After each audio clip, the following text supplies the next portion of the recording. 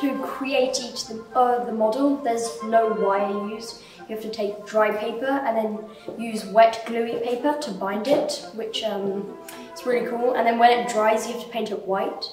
And then there are so many little details, like cutting the fingers and then adding the shadow to the collar, and then just even painting the tie. It's just so many little details creating such an intricate piece. I'm really enjoying the fact that you have total freedom over it, and you have tutorials on how to do it so that you can try and replicate as well as possible.